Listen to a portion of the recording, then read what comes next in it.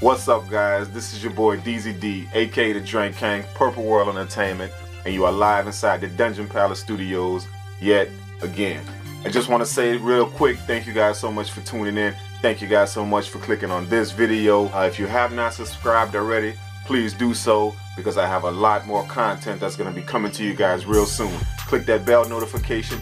That way you can stay up to date with that content that we're going to be dropping for you. Today I have a special video for you. This video is absolutely lit. One of my subscribers asked me to make a detailed beat making video. I mean a video where I show my screen, a video where I show you exactly what I'm doing on the MPC, a video where you're gonna see what I do to sample beats to make them so hot. So that's exactly what I'm gonna be dropping for you today.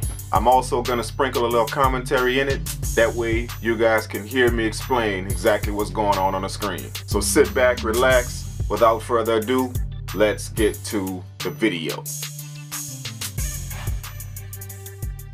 All right, the first thing we're gonna do is we're gonna grab the sample, load it in.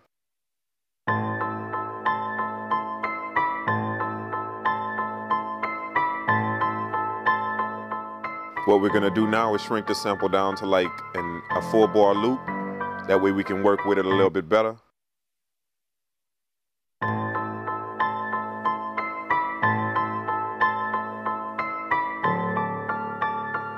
Okay, now that we have a perfect loop, we're going to shorten the sample. That way all we can work with is just this loop.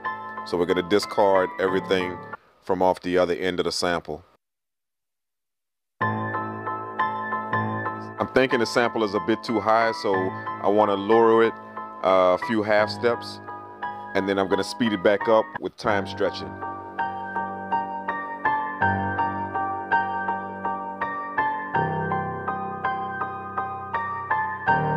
Now when you lower the key of the sample, it's going to slow the sample down in time. So the time stretching is going to help speed it back up, but still preserve that lower key.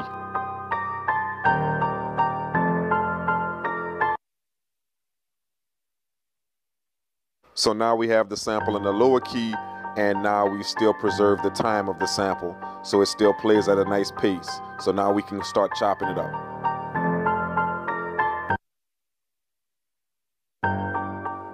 Now I'm using the lazy chop feature here just for the sake of this video, just to speed everything up. But normally I pick pieces of the sample, specific pieces, when I want to do my own thing. But now we're going to just shrink these samples up, shrink all of these chops up to where they start and fall on the spots that we want them to fall.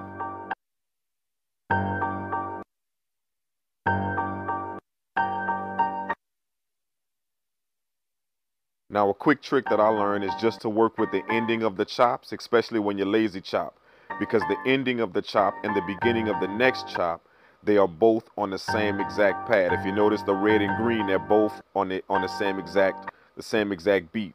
So they're gonna move together. So I just work with the ending. That way I know that the beginning of the next chop falls where I need it to be.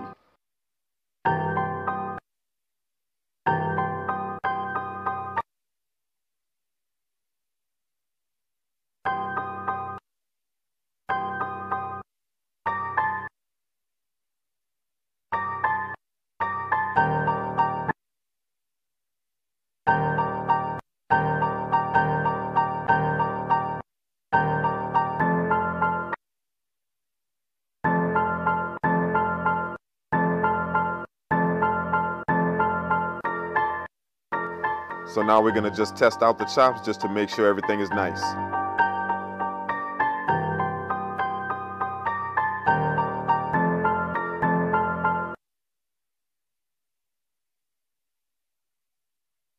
Now we're gonna convert this to a new program using the slices that we just chopped up.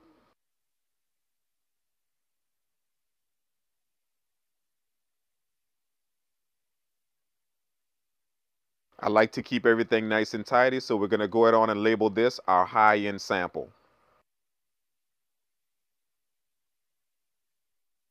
I'm just making sure the pads are on full velocity, so that way no matter how hard I hit the pads, I get the full volume of every sample. Now let's adjust the grid to a 4-bar loop, and then we're going to see if we can come up with a nice sequence that we can play.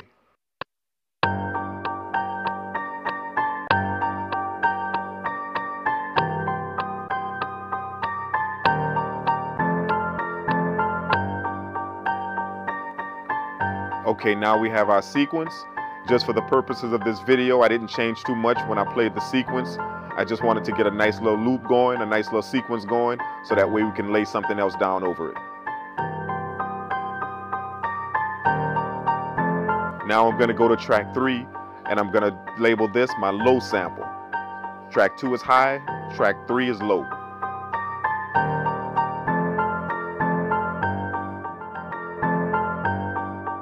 What I'm doing here is duplicating all of the events from track 2 to track 3, all of our MIDI information.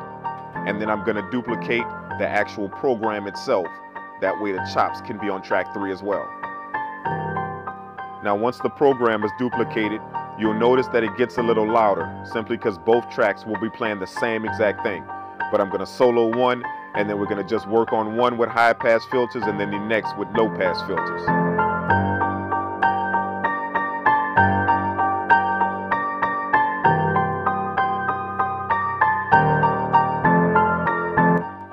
Let's do some housekeeping and rename our new programs. We're going to label one high and one low.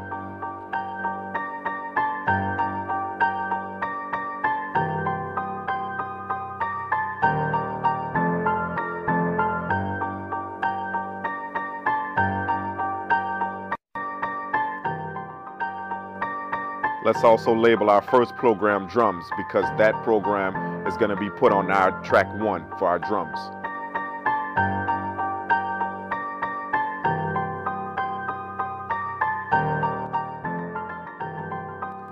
Now let's go to our high sample track. We're going to solo it, and then we're going to put our high pass filter on it. That way we can adjust it to taste.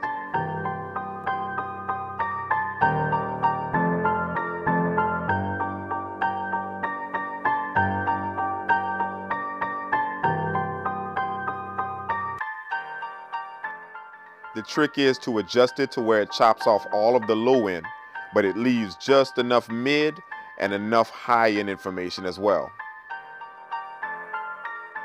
Now it's time to work on our low sample track, and you guessed it, we're going to solo that, and we're going to put the low pass filter on it.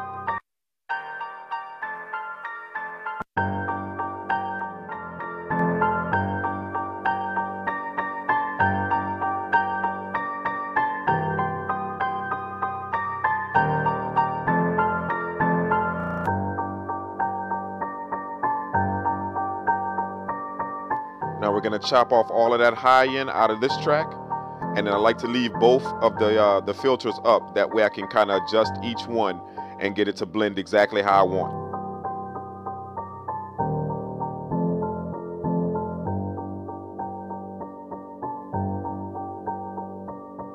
Now when you're working with your filter tracks, sometimes the volume can get a bit low. So what I like to do is pull up a saturation plugin and use that.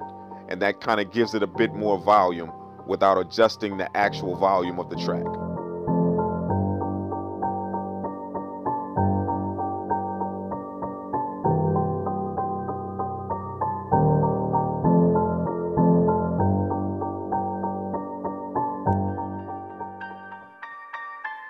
So what we're going to do now is work with just the filters. We're going to blend them together, and I do that using the track mute feature of the MPC. So when I put it in the track mute feature, what that allows me to do is it allows me to mute each track.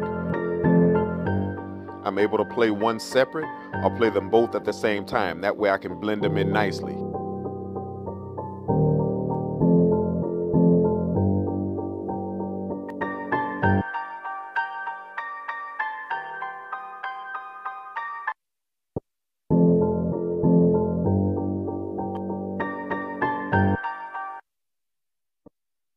Now that we have our filter tracks nice, we can move on to our drums. So the first thing we're going to do is go to our track 1 and label that drums.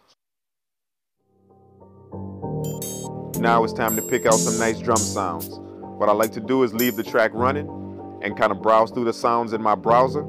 That way I can hear the sounds as the track is playing. Then I can pick out whatever I want, whatever I like.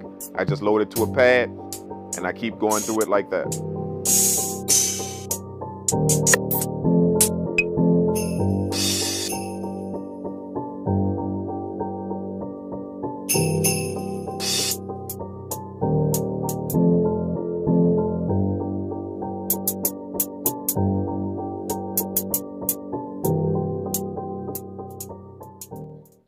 Let's lay down some hi-hats now. So let's put it on note repeat. That way we can throw some triplets in the mix.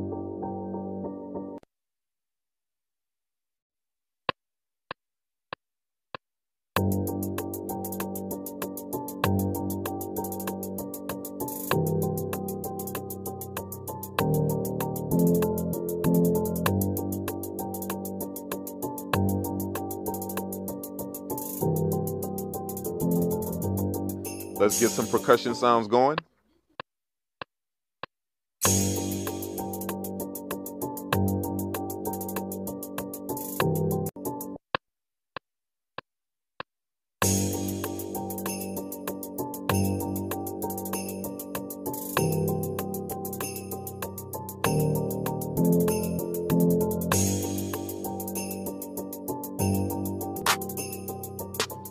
Let's throw in our tight snare.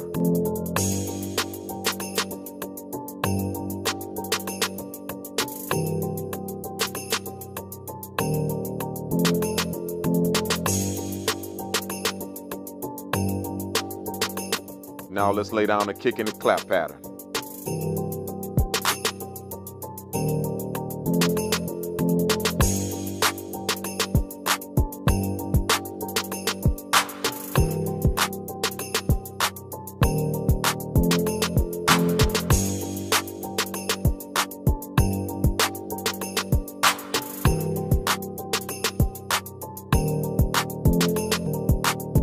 I'm kind of feeling this boom sound, so I want to throw that in there real quick. Let's do it.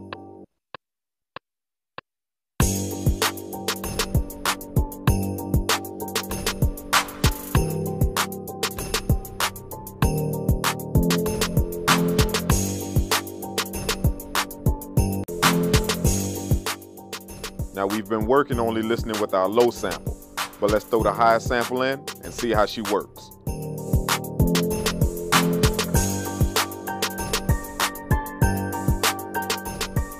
And there you have it, a basis for a solid track.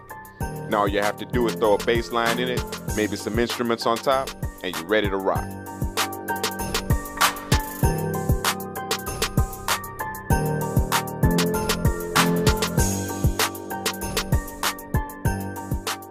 That concludes the video, guys. Hope you enjoyed it. By all means, hit me up, leave me a comment, let me know what you think of the video, let me know what you think of the beat. I really appreciate any feedback that you're giving me. Again, if you are not subscribed, hit that subscribe button right now. Click that bell notification. That way you can stay up to date with the content that I'm going to be bringing to you. Also, follow me on Instagram at The Drink Kang. Thank you guys for tuning in once again. This is your boy DZD, aka The Drink Kang, Purple World Entertainment, live from the Dungeon Palace Studios, and I will catch you in the next video. Take care, guys.